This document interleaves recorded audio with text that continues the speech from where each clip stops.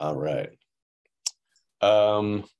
Before I even get started with my main talk, it just occurs to me we have like a couple people, usually from boot camp programs. Oh, that's not where I wanted to be. Where I wanted to be, the launchscout.com website should be, I hope, pretty easy to find. Our career section and the developer apprenticeship position. The reason that I'm pointing this one out, if you're new to software development, maybe you're self-taught or went through a boot camp program, have learned to code, but are looking to get your first position, we actually have an apprenticeship pair likely starting up in the next month or so, and we are actively assessing submissions. So if you're interested in the apprenticeship program, that is absolutely the place to go.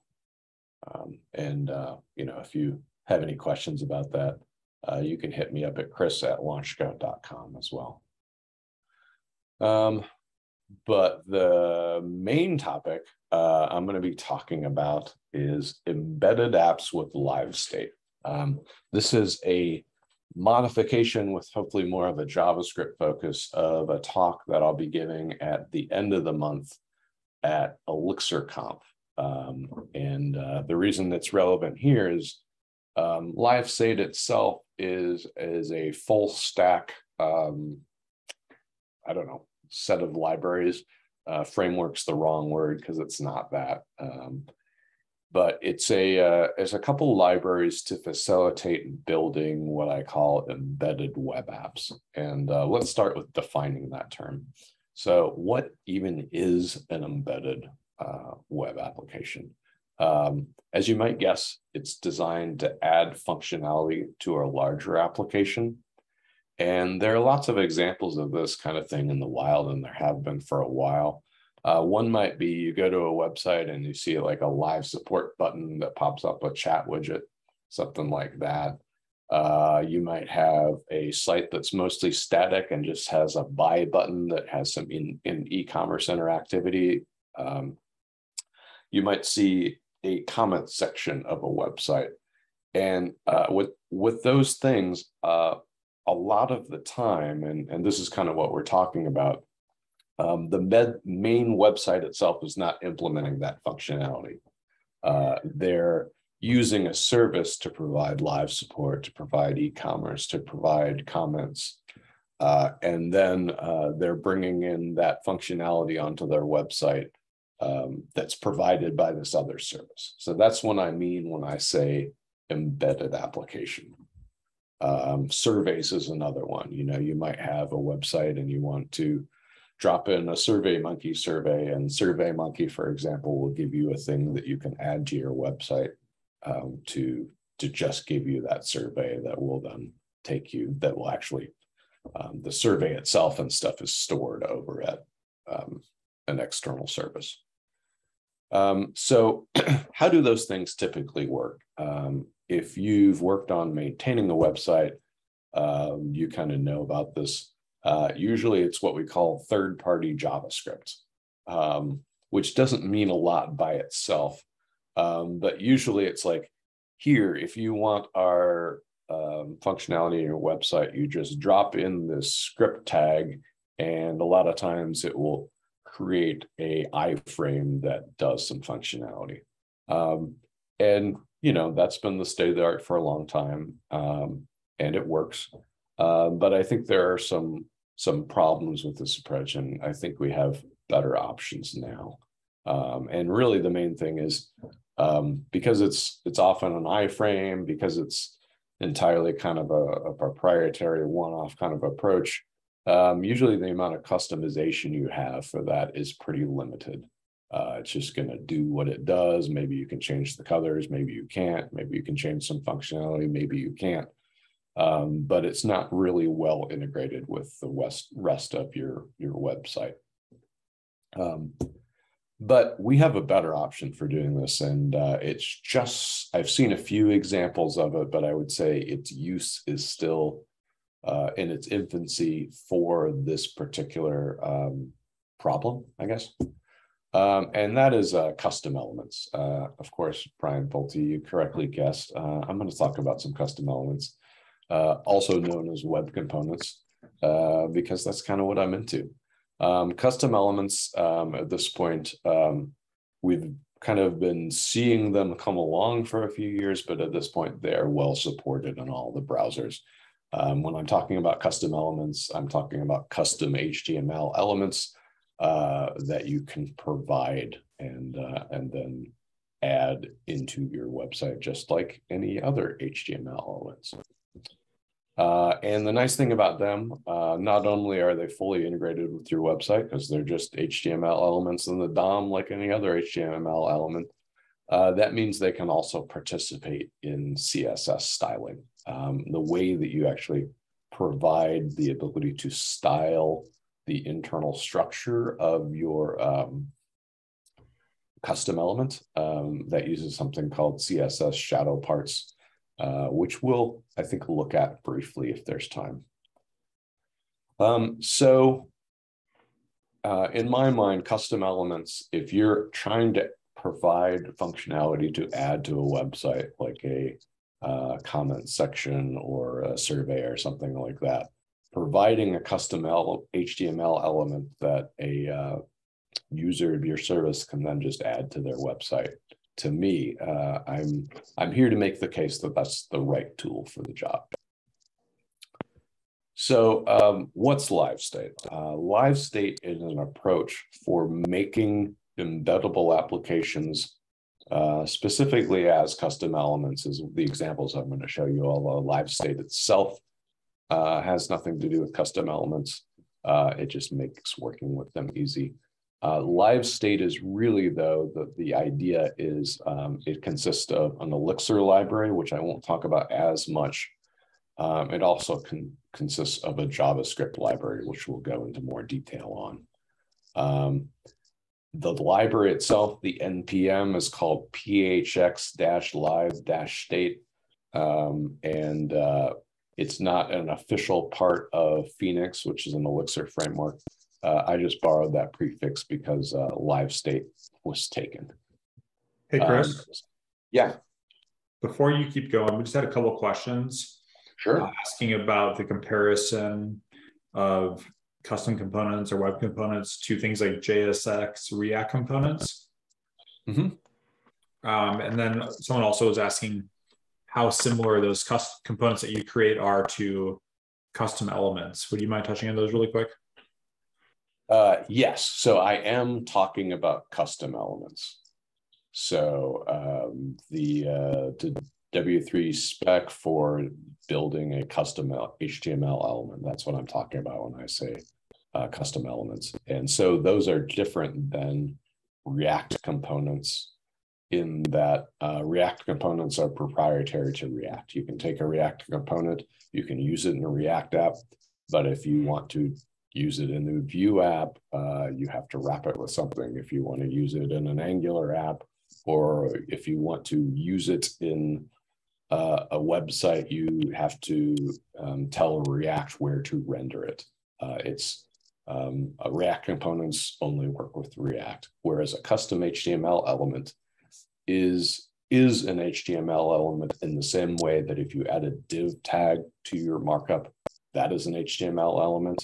It's that same level of integration. It's a full part of the DOM. It's a DOM element rendered by your browser. So it's the difference between like a proprietary model, which React takes, versus actually following the specs. Hopefully that answers the questions. Anyway, you can let me know if it doesn't. Oh, I see some chats going on. Let's see. Okay, got it. Yep. Cool. So the basic ideas, what am I doing with LiveState? So the basic ideas of LiveState centered around events oops, let me see if I can get back here. Events and state. And then the third thing that we're going to look at are, and these actually live on the server, so we won't actually look at them as much, but I'll just show you some examples. Reducers. Reducers are functions which take an event, the current state, and then the return a new state. So at the core of LiveState, we're talking about subscribing to state, as in the state is managed on the server and broadcast to the client. And we're talking about events, which are in our case just going to be custom events, custom DOM events. And those things are what we work with on the LiveState side. And on the server side, we have reducers, which take an event, take a current state, and return a new state. And so this pattern of events and state and reducers, not a new idea at all. In JavaScript land, of course, this sounds an awful lot like Redux, but it also appears in things like Ember.js. Over on the server side, we have a lot more examples of this pattern. And it really kind of is a design pattern for managing state in a functional programming environment. And really, I can't find a name for this pattern yet, which is interesting to me. You know, could we call it event state reducers? Maybe we could call it an event-driven thingamajig, action-oriented stuff. I don't know. I'm just making up names here. But my point is, it's not a new idea. It's a design pattern that is kind of well established at this point. And the only new-ish idea in LiveState is really taking this pattern multi-tier. So typically this pattern is implemented entirely on the client side or entirely on the server side. And what I'm talking about is spanning those tiers. And what that means as a developer is, instead of having to deal with requests and responses and then deciding what to do and how to keep your client state in sync with the server, you dispatch events and you receive state. So it gets hopefully a lot simpler. You can optionally also receive other events as part of a reply. I'm getting some background noise from somebody. So let's dive into how it works just in a little bit more detail. So what we're doing, what the LiveState library is actually doing under the covers, it's connecting to a backend server over WebSockets. It's using something called Phoenix channels. It's kind of an abstraction layer to provide those that WebSocket connectivity. And when you actually use LiveState, and we'll see some code here very shortly, when you make your connection, you receive initial state, and then you also receive any subsequent updates to state. You also have the ability to dispatch custom events, which are then translated into WebSocket and then sent over to the server for processing. Optionally, the server can also send you events as a reply when you send an event up. So this is all brought to you by the PHX LiveState NPM. It's a JavaScript NPM, and LiveState is kind of the lower level API for working with it. You construct a LiveState instance, which I'll show you how that works.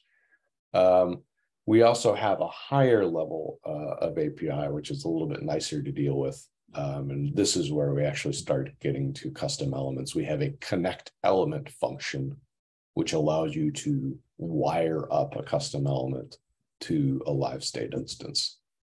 And we may have even more ergonomics in terms of a nicer to deal with API in the future. That's kind of TBD. For now, connect element seems to work pretty well. So the way you work with the lower level API, like I said, the first thing you do is you'll construct a LiveState instance with new LiveState, and that gets 2 arguments, a URL to connect to, so where does your server live, and then the name of a channel, which is kind of arbitrary, and it's defined on the server side. You then call connect once you have your instance, and you have some parameters that will send over when it makes the connection. That's optional. You don't always need params. And then one of the other functions that you have is subscribe. Subscribe is a function that takes a function. The function that you pass into subscribe is the handler function for any state changes. So you are subscribing to state, and that function that you pass will get called with the new state anytime there's a new state to be had. The other side of it is there's a push event function on LiveState, which expects to receive a custom event. If you haven't seen custom events, they're standard built into your browser, and they've been around for quite some time. They don't get a lot of press necessarily, but they're easy to work with. Basically, they let you just define your own event. An event has a name and it has an object. One of those objects or one of those properties of that object is a detail property. That detail is entirely up to you what to put in there, and that for our purposes is considered the payload of the event, and we'll see that in action here shortly. Up on the server side, when you call push event, there's a handle event that's called over on the server side. We won't spend too much time looking at that. I'll maybe touch on it briefly, but because that's in the Elixir code, less relevant to this group. So I mentioned that there's a higher level of abstraction, and this is a little bit more convenient to work with. So this is probably what we'll show in our example here in just a few. Connect element takes an element, a LiveState instance, and some options. And in those options, we have properties, which are a list of properties of the element that you want bound to the state. We can also have attributes that are also bound to the state, meaning anytime that the state changes, the same named properties or attributes will change. We also have an events property. And events can be events that the element can send, meaning if an element dispatches an event named in this list, it will get sent up to LiveState. It also has an event that it can expect to receive. And that means if that event is sent from LiveState, it will be then dispatched on this element. So, hey, Chris, I'm going to start with, go ahead. Someone was asking about some more background on channels. I don't know if that's something you can really go into much more detail right now, but if not, maybe there's a resource you can suggest.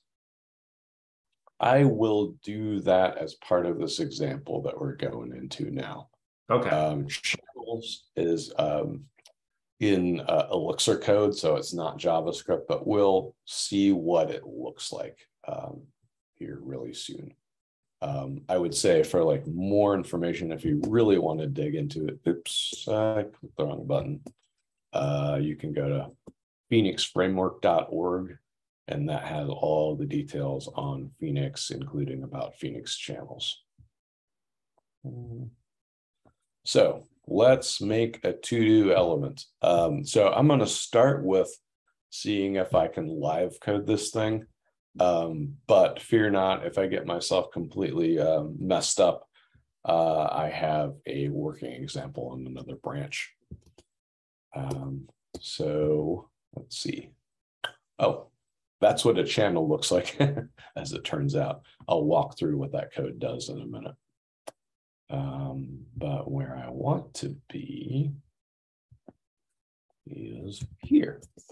So what I'm going to start with is a basically default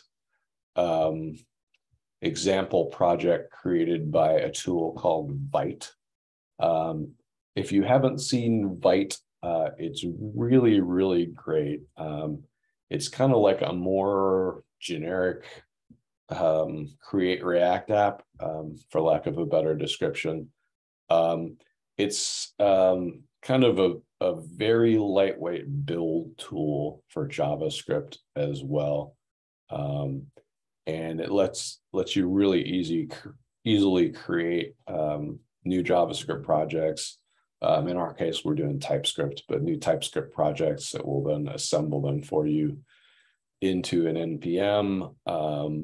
And it's kind of trying to, rather than like doing the whole transpilation thing, it's trying to really let the browser, to leverage what's in the browser as much as possible. So nowadays, for example, browsers can deal with JavaScript modules directly. They can speak pretty modern forms of JavaScript. We really don't need to do as much transpilation as we used to do. And Vite kind of embraces that approach. This is not a talk on Vite, but I will say Vite is pretty cool. And that's what I use to create kind of the base structure that we have here. So I basically followed the instructions for creating I think it was the lit element and TypeScript. And what it gives you out of the box is just a almost empty HTML page with a single custom element in it. And we're going to take that and change it to be what we want.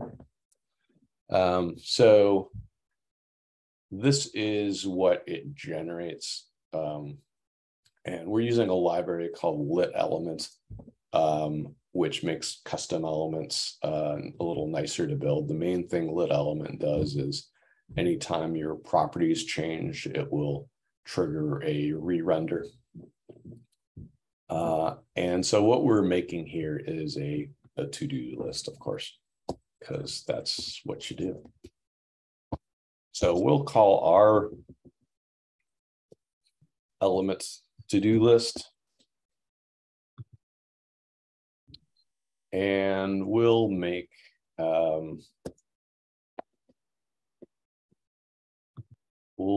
our to-dos property be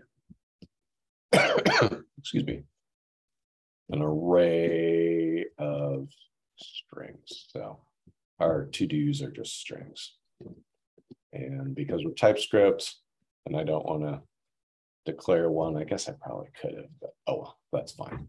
I'm just going to say it can optionally be undefined.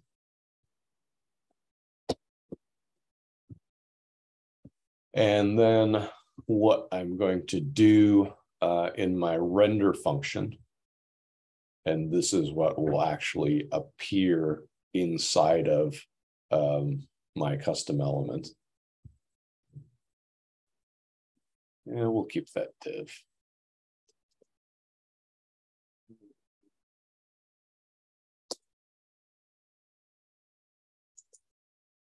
And I'll say, this is my to-do list.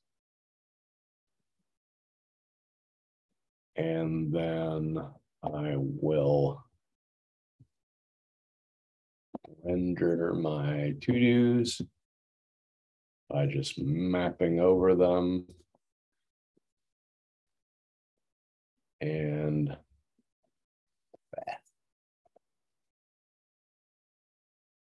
putting an li out for each to.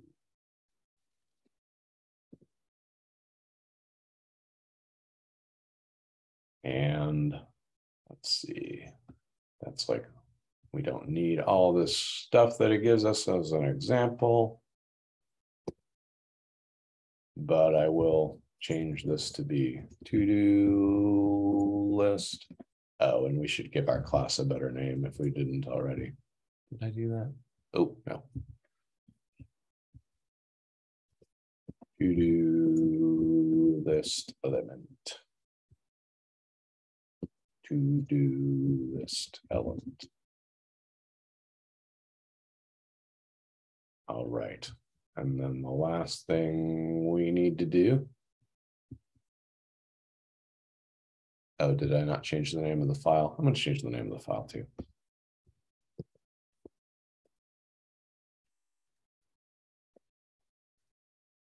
So this is just standard creating a custom element stuff so far. We've not done any LiveState yet.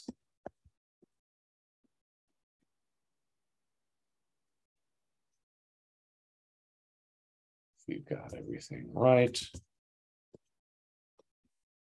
Oh. Get rid of our typo. All right. And hopefully if I've gotten everything right, that should be enough for my to-do list element to actually function. So we'll start up our server. Byte gives us a little tiny server to render. And sure enough, we have this is my to-do list, and there's nothing in it because we have no elements yet. So that's just making sure that our custom element is wired up, and we see that it is. What we want to do now is connect our custom element to a LiveState instance. The other thing that I just realized that I forgot to do, and is important, we also want to have an input for typing in a new to-do. I'm going to do it on time, 12:41. So I guess I'm okay. And then last but not least, we want a button to add to-do. And then we'll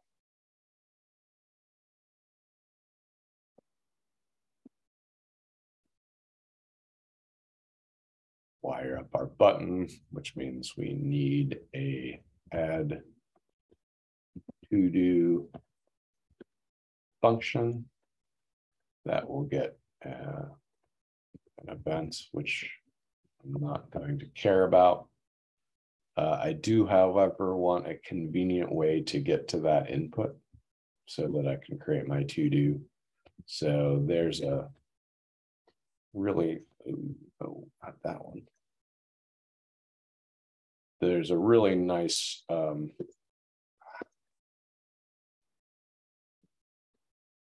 annotation or decorator that lit element gives me that will make it easier to access elements using a CSS selector. So this takes a CSS selector. I can do input name equals to-do.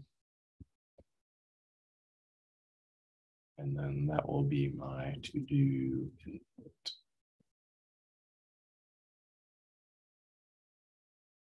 Be of type HTML. Input.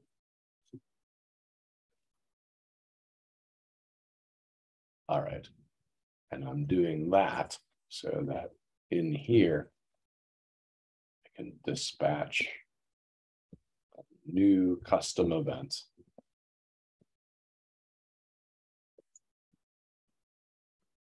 called add to do. And that will take a detail with to do. Be this dot to do input dot value. Oh, yeah, I gotta give that a question. Yeah, at this point, it will definitely be there.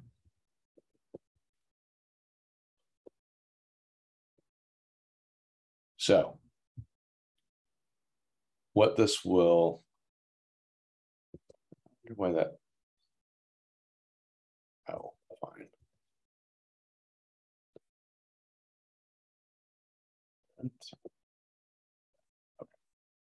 So what I'm doing here is I'm dispatching a new custom event called add to do with a payload that contains whatever I typed into that text field. Let's just check that out. And then, you know what? I think what I'm going to do is I'm just going to clear it just so that it will be easier to add more than one.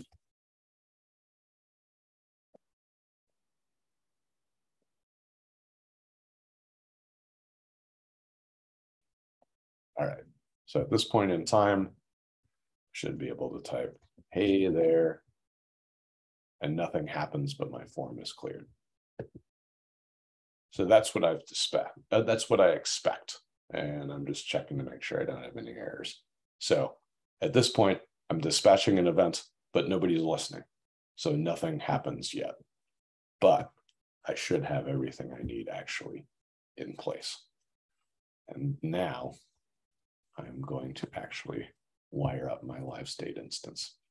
So on the server side, I already have my server set up and running. And I'm just going to make a connection to it.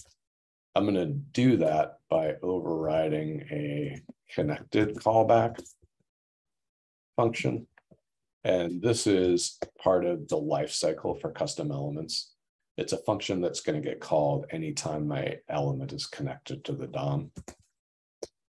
And I do need to call super because lit element is doing some stuff and I need to make sure that stuff still happens.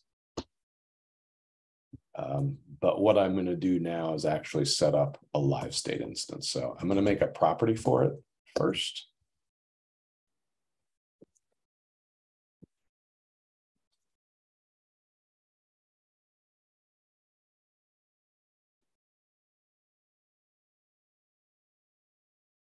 And now I'm going to create it.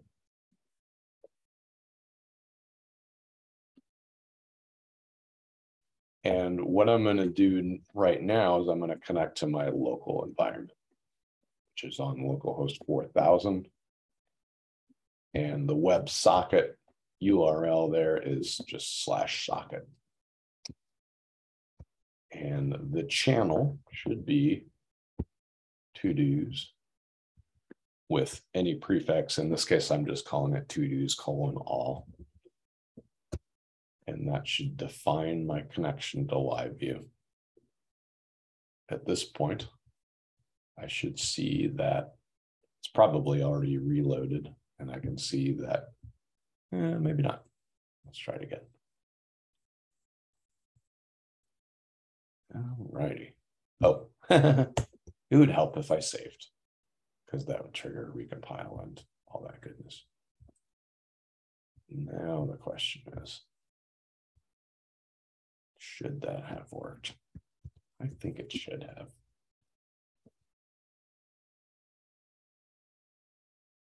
Oh, I didn't tell it to connect. Never mind. I do need to do the next thing, which is call connect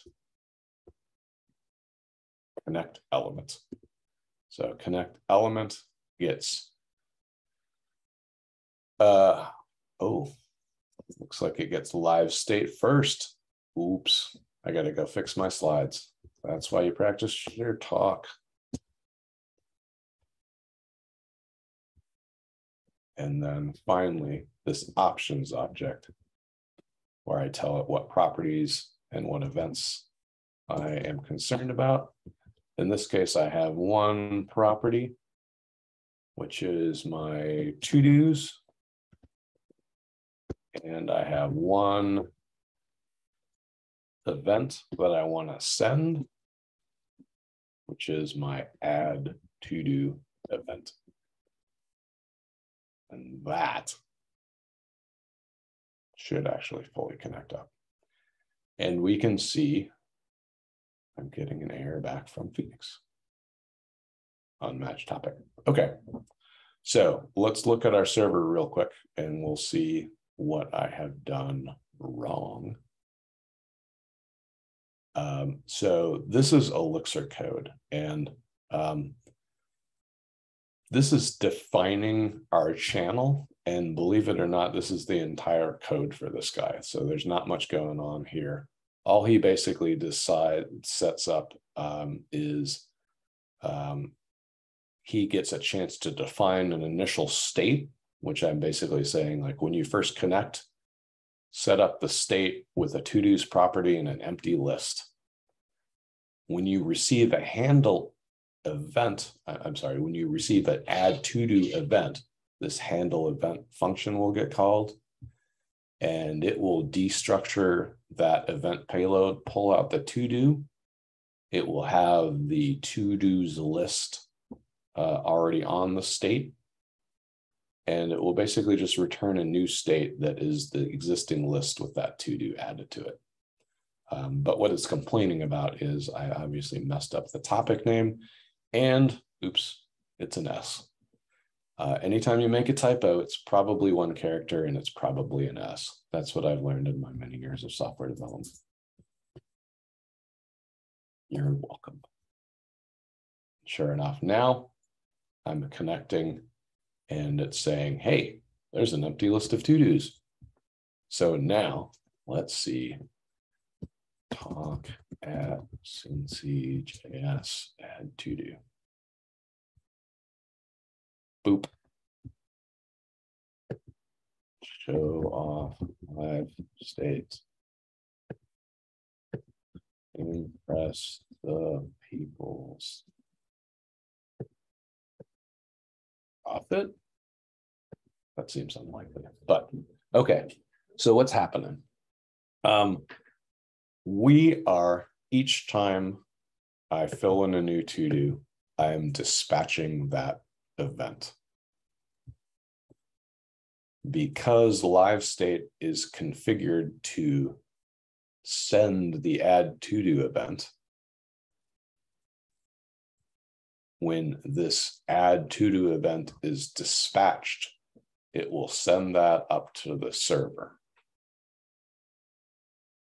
Sending it up to the server means it will actually, because we told it the server's here, this is the address of the server itself, this is the channel to connect to.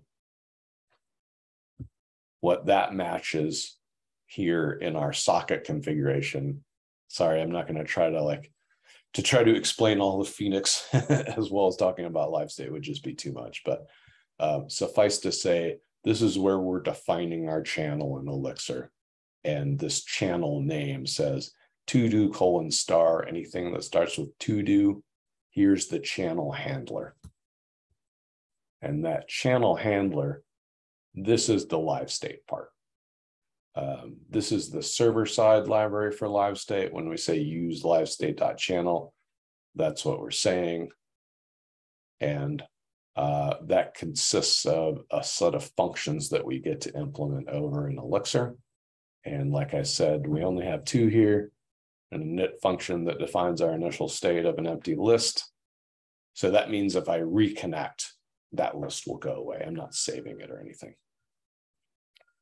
And then the event handler, and that add to do, that's basically has to match the name of our custom event. Our detail property is just turned into this, and that lets us pull out our to do. And finally, the third argument is the current state. We set initially as the empty state, or an empty list, excuse me, which means that when we return a new state, we just return it with the to-dos property set to existing list, whatever it is, plus the new to-do. And that's why each time we call it, it's just going to build that list.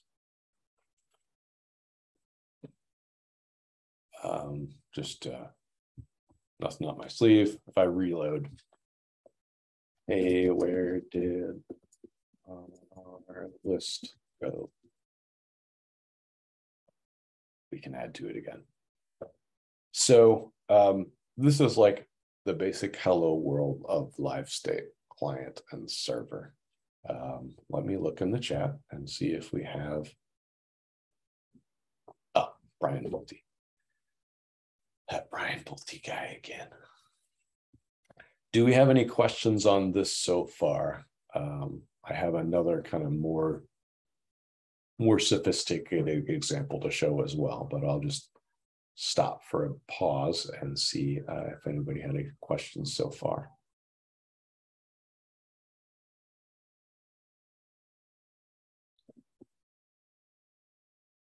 Chris, probably Hearing none.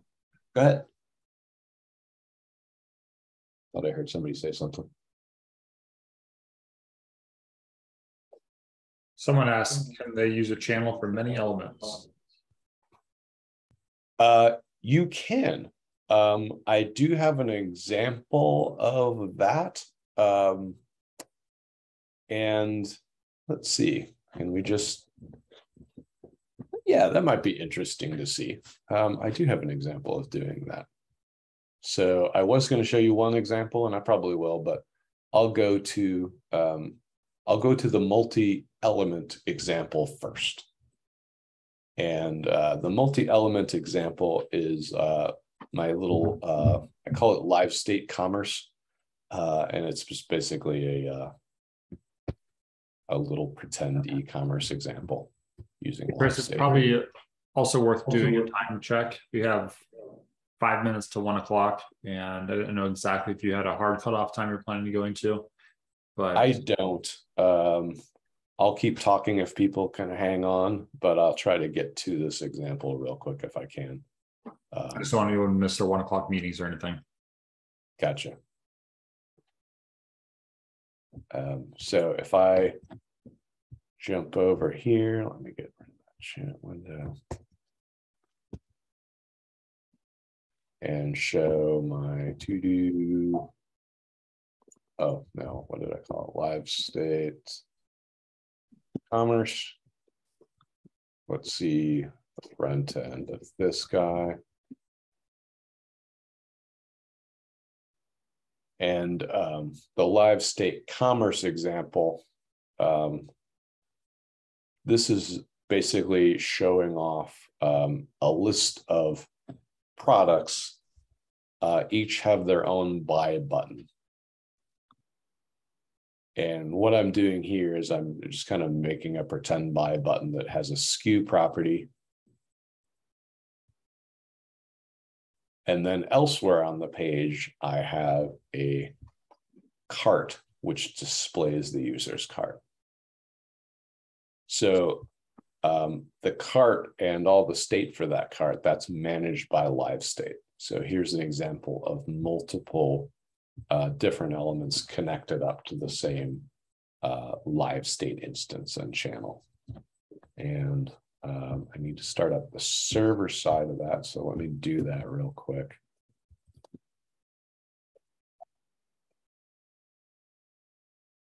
Hopefully everything's in a good working state. Looks like it is.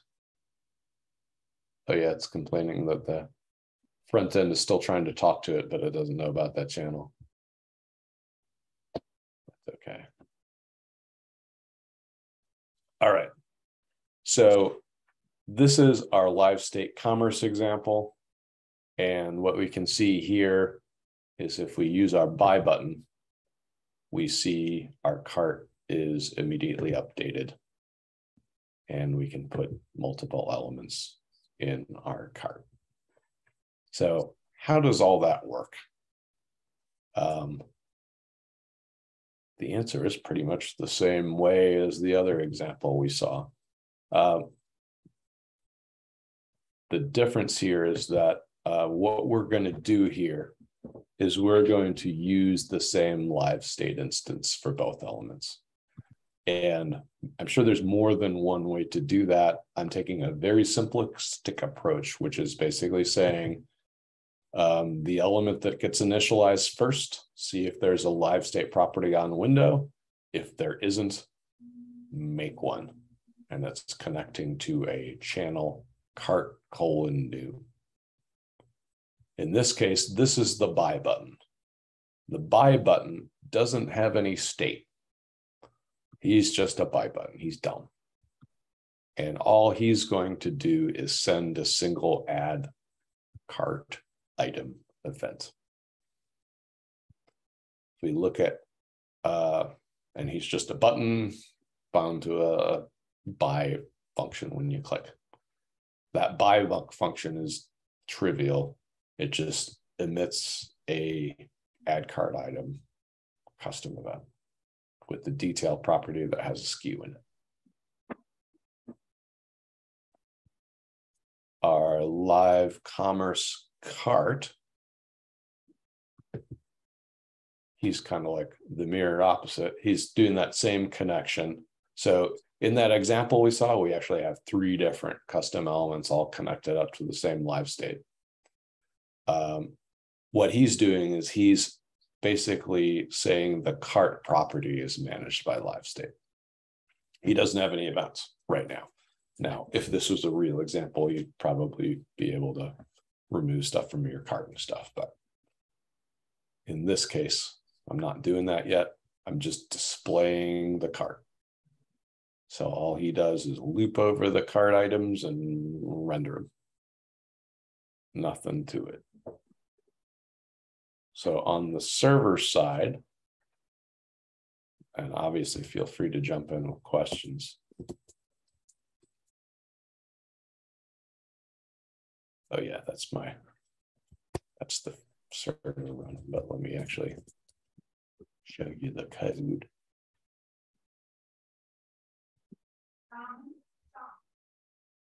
This is the cart channel. He's actually surprisingly simple. I've forgotten how little there is going on here. This actually does persist the cart, but yeah. So it's actually persisting a cart, but it's making a new one each time. So that's silly, obviously. So in any kind of real world scenario, what you would do here, when you created the cart, you would save off its ID, probably in local storage, so that when you connected, you could retrieve that same cart. So that would be a relatively simple thing to add to this example, and I probably will before I give this talk again. But in this case, it's doing the dumb thing and just creating a new cart in the database anytime you make a connection. The entire state is just that cart. And then the event that we handle, called add cart item, gets the payload that just has that skew property, gets the current cart from the state, and that calls a function that's in our backend Phoenix context. I'm not going to go into add item to cart, but basically it's just looking up a product by its SKU and adding a cart item that's associated with this cart. It's also smart enough to go like, is there already a item for the SKU? If so, bump its quantity. So all that logic lives over the Elixir code, and that's just plain old Elixir. There's nothing to do with LiveState here. All it's basically saying is when you call add item to cart, you get back a new cart with the new item or the new quantity. And then you basically just set that on the state, which causes that behind the scenes, there's an event called state change, which is what actually is listened to by LiveState and then triggers the re-render of the cart. So I jumped straight to the, I started with a very simple example, and then this is like over on the more complex side. So is there anything that I can explain better that I went too fast on? Is there a way you use channels in React? Not yet. Well, you could use channels itself is just JavaScript. And in fact, LiveState is completely usable in React. What I don't have, and probably wouldn't be very difficult to write, the only thing that I don't have is connect element for React. I don't think that would be very hard to write. Not a huge React fan, but it would probably be worth doing, even though I'm not. Honestly, what you would probably want is a use LiveState hook, which I think would be very doable. I haven't gotten to that yet. I'm kind of approaching this from the standpoint of building kind of embedded apps, and I feel like custom elements are a really good tool for that, and React is maybe not as much. But that said, yeah, it's definitely occurred to me that there's no reason why the same approach couldn't manage a React component, and yeah, that could be done. But really, custom elements are better. You should use them. Forget about React.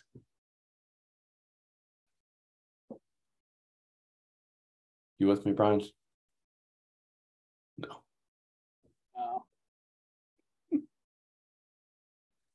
Other questions? We'll post it to the Cincinnati JS meetup when we post the video. I don't see any reason why not. And yeah, great question. Wow, you're just all about the great questions.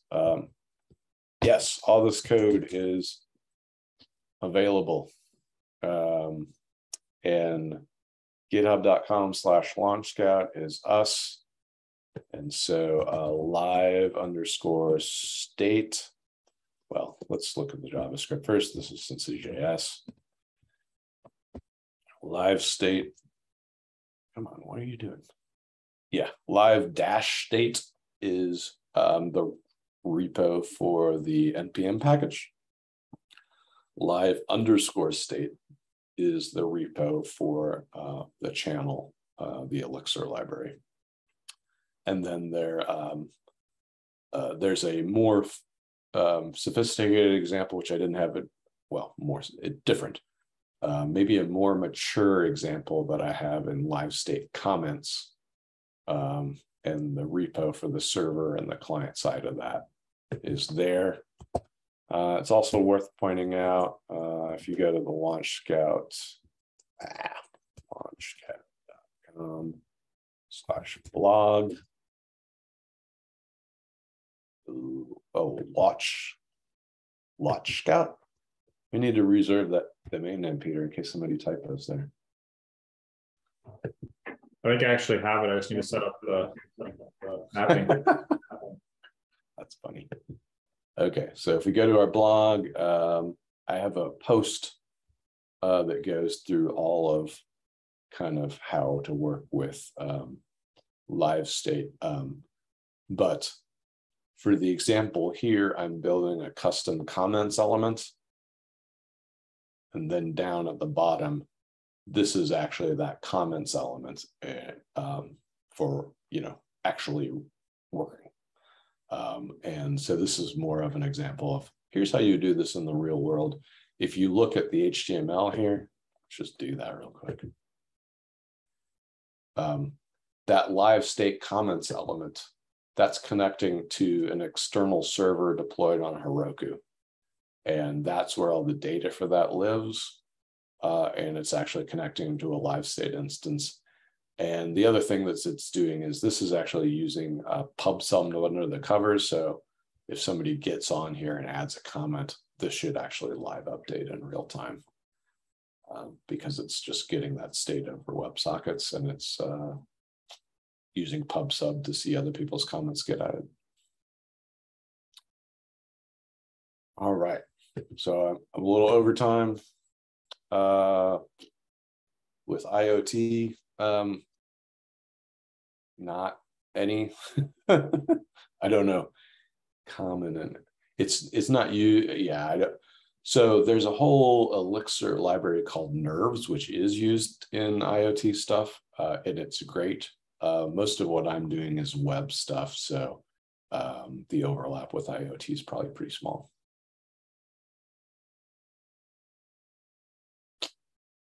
anybody else have questions?